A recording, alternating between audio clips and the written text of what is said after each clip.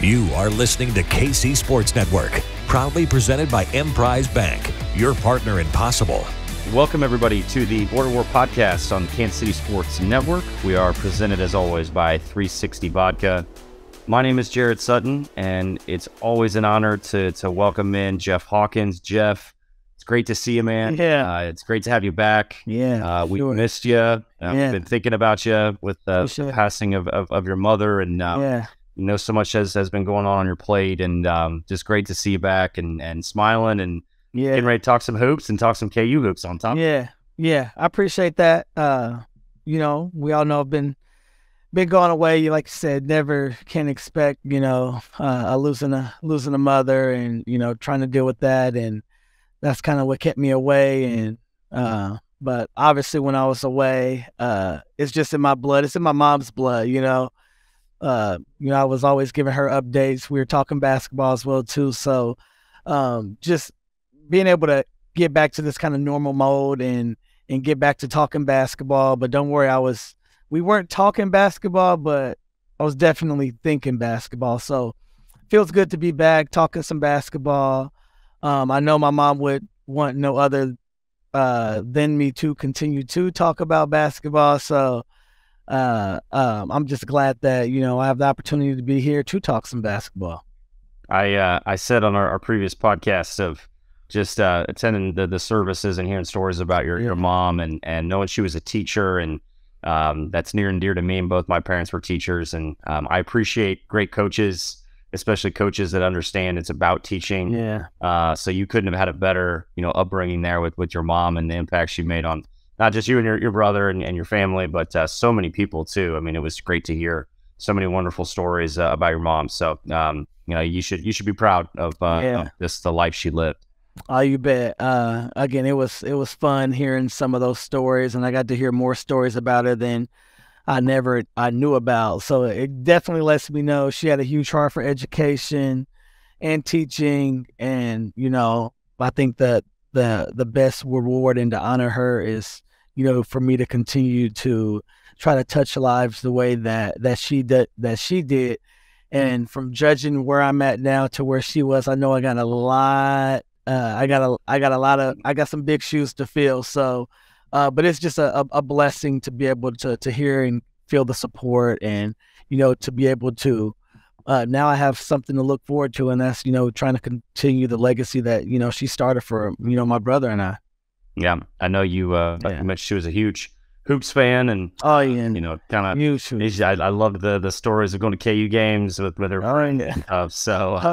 You know, she was proud of you, man, and what you were able to accomplish in your career, man. So hey, we got a lot to talk about. Yeah, we do. Your Jayhawks, man, and I know that. I mean, it's crazy too. Like, I keep hearing the CBS music playing, and it's just like it's almost here. We're talking about like the big dog, big dance. It's coming, but there's still a lot of things going on here. Yeah, obviously, the Big 12 is one of the I think it's the most talked about league in terms of how competitive it is, especially at the top. There has been some separation of I think the top four. And then ultimately right now, the top two, where Kansas sits. Kansas 23-5. They're on a 5-game winning streak as we record this podcast.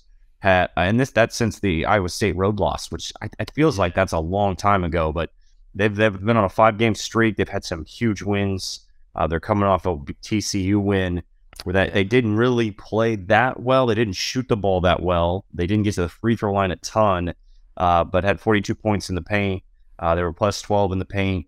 Really got a big win, and one of those games too. And I think there are two games to me.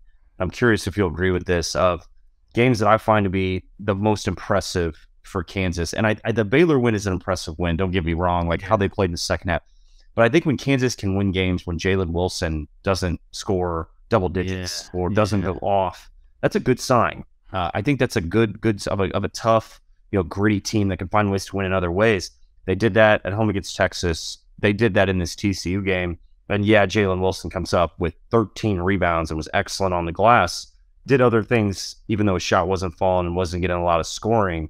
Did other things, and they're able to get a good road win against a solid TCU team that you know blew them out in Allen Fieldhouse not long ago. Yeah, and you know, I can't. Well, kind of feels good to talk about some KU basketball because I think I've just been talking my wife's ear off. So, but yeah, like I said, you've hit it on all angles as well too. 5-game win streak and Iowa State. I know some Jayhawk fans were thinking a little bit shaky, like, oh my gosh, like Iowa State gave it to them, and then they get some things clicking. You said it best. Jalen Wilson, for him to be able to have low-scoring games and the Jayhawks still to be able to get the job done against quality opponents, I think that's real huge for them. And against TCU, they were ready to go from the get-go. And they controlled the boards when it comes from an assist standpoint, as far as sharing the ball, teammates looking for another teammate. That's what you want. They had 19 assists as well too. So, they're playing the young guy Grady. He continues to grow, and who knows what's going to happen late in the season for him. McCullough. I mean, it's so many guys that now. I mean, I feel like I haven't talked about it for so long, but the development of them since the last time we talked, I think it's been tremendous because, I mean, even if you think about Ernest, him starting to, find his way. I think the last time we were talking, Jayhawks really were still trying to figure out how to get bigs incorporated. So it's been they've developed and gotten better. And I mean, they're now, trying to talk about a repeat, which I think that's been, talked about earlier before this. And I don't think that's something that's going to be on the Jayhawks' mind, but I think just even mention it just goes to show that this is a team that if they get locked in, they can be pretty dangerous. When you look at Kansas too, like I think the top 16 got released last weekend, and Kansas was, I believe, third, and Alabama was 1, and I couldn't believe it just because we all know I think Kansas should be the number 1 overall just because of quad 1 wins. That's why we do this. Yeah. They played the most quad 1 games and they won the most. And to me, that means you're the number 1 overall seed. So I am curious if that's going to be look much differently. Now, there's obviously more to play here, but if we were to stop the season right now and start the NCAA tournament, I think Kansas should be the number 1 overall seed because of these wins. And I think TCU is one of these wins where they find ways to win on the road, and you never doubt them. And I think people need to understand, this, like most people know this, but I still think it gets overlooked that Kansas wins games sometimes, and the TCU game is perfect when they don't play that well offensively. Yeah. But they win by pure toughness and stumps. And it felt like TCU had multiple chances to go down on offense and tie the game or take the lead. And they couldn't get a shot sometimes, or they took a terrible shot. Yeah. And they got one shot and a rebound. And I just think there's winning close games. We talked about this. Winning close games, if you can do that consistently, it's going to help you in the NCAA tournament because you're going to be in those moments, you're battle tested, and you know how to respond in those moments. Whether you have a lead or not, it's a close game, you find ways to win.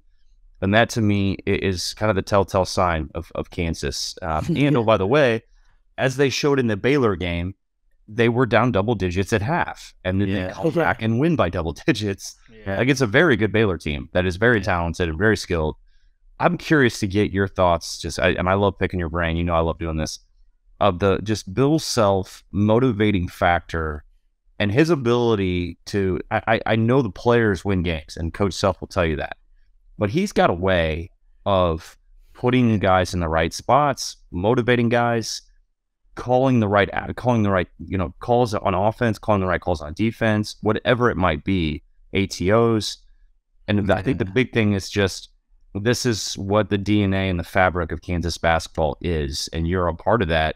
What can you, I mean, does that ever surprise you, or is this just, what you expect now from Bill Self teams? Yeah, it's to me, it's what you expect. And you talked about it earlier, and it's one word, man. And I mean, it's tough. And even like, I don't know, like you can go back, but I just started giggling for a while because it was thinking in my head, like when I hear sometimes the word tough, like it makes me like have flashbacks sometimes just because I know the emphasis that Coach Self puts on toughness day in and day out in his practices. So it just you're either tough or you're not. And I mean, that has nothing to say. I mean, sometimes we say like guys that just when you transfer out, you're just not tough enough. I mean, you may not like it, but we always just because he's gonna push through. But like I said, there's flashbacks when we talk about toughness. And but when I think about it now, all these I mean, like I try to use that toughness. I mean, geez, I had to use a lot of toughness, with the death of my mom, and try to find strength that I didn't think I had, and that's all toughness is. And I think Coach Self, when you talk about it, that's one of his great qualities is making sure that those players believe they're tough, and he instills that in him, and I think that's one of a great quality with him. And then I think the other part is, how he manages the games, out of timeout. If they're down at halftime, it's just like, man, I remember those half times. Like, yeah, you found a way to like straighten up, and you found a way to straighten up. Like, I mean, there's some times where you fell short, but a majority of those times you can expect that team to come out with a whole different mindset. And it's all about toughness. Again, relying back to toughness, but the way he manages the game, the way he sees it, he sees it like, a chess master. Like he sees it, 6-7 plays ahead, and that's the way he plans. And I think his mind is just, it's beautiful when it comes to how he can break down a play. And for me personally, I just obviously I got to see how his mind worked, but he was able to pull plays 3 and 4 in practice, 3 or 4 possessions back, and you're just like, hey, how the heck did he remember that? Like, and he's calling it like to the T, and you're like, oh geez, I thought I got by with one because he didn't say anything 2 possessions ago. Like I thought, and then he's calling it exact like that. So that's just the way he sees it. And he's a student of the game, still learning and trying to innovate. But I just think, his ability to, get players to buy in and be tough, and him show, his staff is tough. And then, just for his game management, I just think, putting those two together creates a team that when they get down, you just can't expect them to they're not going to give up until the game's over. Like you gotta, that. And if they're giving up, then they're going to make an adjustment the next day in practice, or some guys are going to be transferring out. It's when you look at it too, it's like the players reflect him, the man. That's the head man. And I always go back to the load the wagons comment from last year that Bill Self's upbringing is all built off toughness, right? Like and he talks about that all the time, and you can tell it's taken him in his life, and he applies that into his players, and that's why his players love playing for him. Yeah, I think it's really interesting, and this is just where we are in today's college basketball. But if you look at the last 2 games, the one guy that I think really is taking a step forward, and you touched on him earlier, is the transfer Kevin McCullough, who is an older player, experience wins. He had 15 and 7 in the TCU game, but if you go back to the Baylor game, he had 14 and 12. And he's had consistent games. I think the big thing is getting to the free throw line. He's doing a better job of attacking, being more aggressive. Not just settling for jump shots. Find a way to get to the rim and get to the free throw line. He's a good free throw shooter. So I think we know what Jalen Wilson and Grady Dick bring to this team. We know what DeJuan Harris brings to this team, right? Yeah. And I think when DeJuan, when it clicks with DeJuan of, okay, I need to be more aggressive. Like if with the Baylor game, perfect example, I thought the start of the second half, he came out and got a layup at a pick and roll, and he wasn't looking for that in the first half. You could just tell there was a different mentality, and it stems from the leadership, but I just find it interesting that a transfer in Kevin McCullough, who has had his lulls, he's had some games where he struggled. Yeah, he's finding some consistency at the right time, and I think he's an important piece to this Kansas team, just because obviously they need the production. They don't get enough of it from their bench. They can. I think it's in a game to game they could get enough production, but if Kevin McCullough can give them 15, 17, and 8, man, what a thing that is, especially for an undersized team. Yeah, and you talk about Kevin McCullough, and I don't care what player you are. Like, I don't care what player you are, what system you were in. When you come into a build self system, again, you have to learn that system. It's going to take a while. So you kind of got to look at Kevin like he's a freshman. But he's not a freshman because he's experienced and, he's done it at a high level. So his adjustment is going to be quicker than your average normal freshman just because he's not a freshman. But in this system, he just has to learn the system. He'll pick up on it. Once he picks up on it, he'll be able to make his adjustments. And I think to me, that's one of the impressive things with Kevin is I think he's really starting to figure it out. And I think now, from when I started watching him, when we haven't had the pod going, I just start seeing a little bit. I felt like leadership from him. I see him talking more to the team. So, and again, this is a guy that, he's used to these type of moments, but now he's starting to understand kind of the flow and how they do things. And, I think that's just a credit to, him being able to play at a high level before he got there. But, I think that's maybe why some of his production was there. He's still trying to figure it out. But if he can continue to produce the way he is, like you said, 15 and 7, I mean, geez, that's taking more heat off of Jalen. It's just taking heat off a lot of guys. And again, especially with DeJuan be able to sneak in a couple every now and then to keep the defense honest. That's going to allow everything going to open up. And a guy we haven't talked about as well, too, who's really been doing well, I think. And I've been really proud to see him get confidence and gain confidence is KJ Adams. He's no question, man. He's definitely, out there playing with confidence and a lot of things. I think one of the things I like watching him is like, nobody can ever, to the magnitude that Tiger Woods did the fist pump after a putt goes down, like, right. You gotta be big time for that moment. But when I love watching KJ, when he makes a big play, he does this little kind of fist pump deal, and it's just like, you see him you're starting to see that fist pump more. But again, that's him gaining more confidence. Coach trusted in him. So this is a team that they're clicking right now, and guys, are getting a little bit more minutes on the bench and getting some different opportunities. So, I think they're clicking at the right time, and it's going to be, interesting to see what Kevin can do throughout this stretch.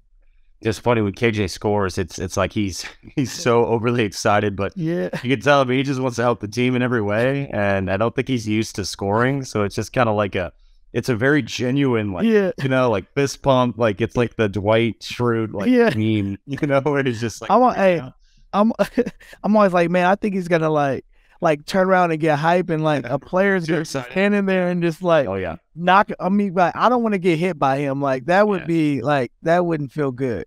But his IQ though in pick and roll, because I think he knows where DeJuan wants him to be, and he knows where he's a quick finisher.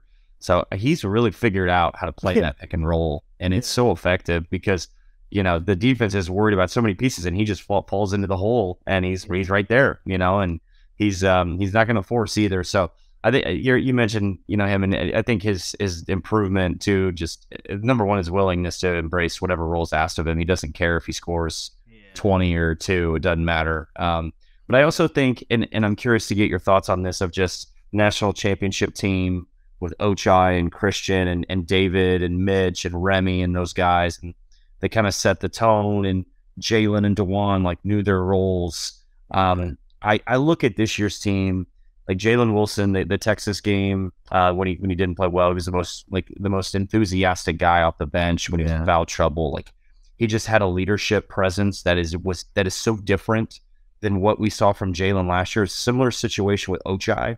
Like Ochai was never that guy, and then all of a sudden senior year, he was way more emotional and knew he had to be the leader.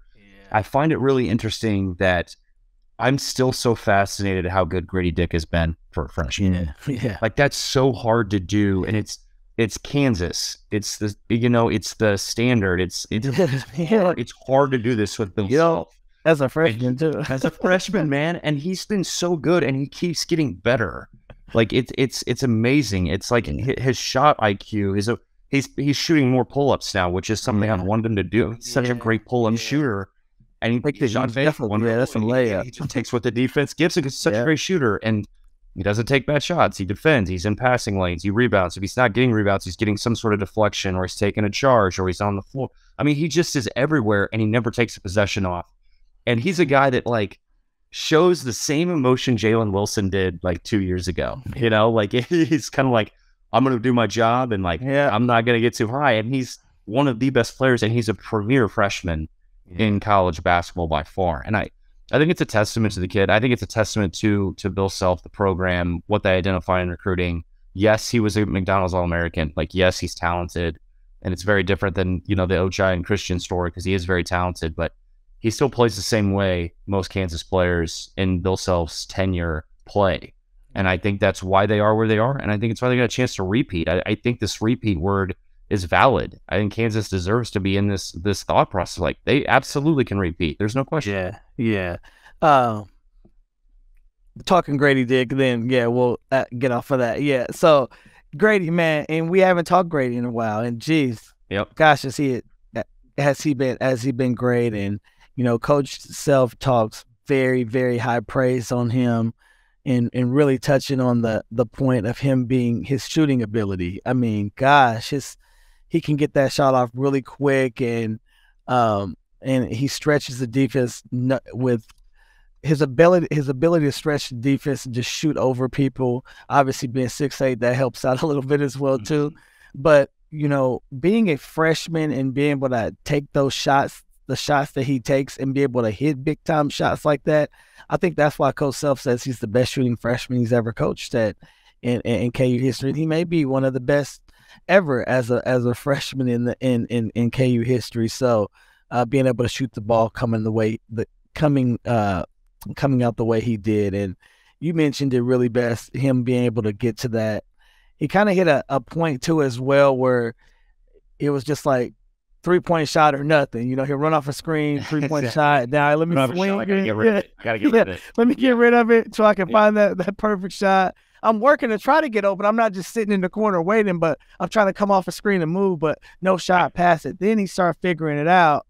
Let me get to that one dribble pull up. Now, a couple of times he's gotten to the rim. Now, when Jared, when you can stretch the tee from 3 and stretch it from deep and be accurate, now you can get to your mid-range, or you can get to the rim and create an opportunity out of that. I mean, that's that's the league. Yeah, no question. Well, the fact is too, man, like, his shot fake is so effective, and he doesn't. If he just gets you off balance, just the slightest, if you leave the floor just slightly, I mean, it's so quick. One dribble, boom, it's gone. Like, you can get back into play, but it's gone. And like you said, his size, like, good luck contesting that, because it's going to be off before you can get back into play. So, just impressive what he's doing. I look at Kansas too right now.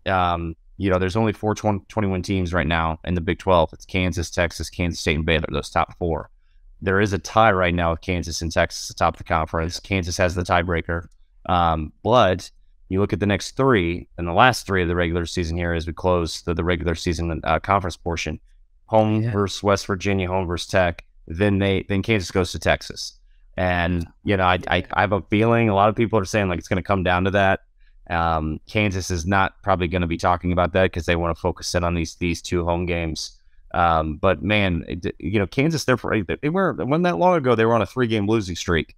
And it was, oh my gosh, well, what is Kansas? And here we are. And it's very similar to, they got beat pretty bad by TCU, very similar to what they did last year. They got beat bad by Kentucky. They had a losing streak in there. It's very similar, in terms of, if you put the teams side by side, I mean, it's kind of eerie of just like where this team's at. Is very similar. So, they got some tough games ahead. It's fun to follow, Jeff. I know it's great to have you back, man, talking hoops and talking KU, man. And some big games for Kansas and Kansas fans as we close it, and then we're gonna be talking NCAA tournament and seeding a whole bit, but one at a time. Yeah, one at coaches say, right? That's right. Hey, I'll tell you what Kansas fans are hoping right now, Jay. They're hoping Texas right now. Again, they're thinking, okay, we got 2 home games, we should be good. Then we got Texas, we can play it out. But they're like, well, Texas, man, they got Baylor and TCU. Yeah, I know. So I know the players and the coaches are like, hey, we got to take care of business. Yep. But the fans, they're like, I hope they lose one of those. Yeah, that's right, man. That's why this TCU win for Kansas was such a big one. Huge. Like, you know, I know it was a huge win. And, you know, it was a tough. I mean, to go back to a place where you got smacked by that team, and you go to their building and you're able to get a win like that. Not surprised though. I mean, I'm not surprised when Kansas does this, because it's just in their DNA, man. So we'll talk next week. We'll cover some of these games, and we'll be gearing up, man, for a fun March. Yes, I love it. Good to be back. Rock Chop. Thanks for watching this production of KC Sports Network, the fastest growing sports media network in Kansas City. Check out these videos that feature our team of more than 15 former players, insiders, and analysts, bringing you the best Chiefs coverage you can find. Entertain, educate, inform. KC Sports Network.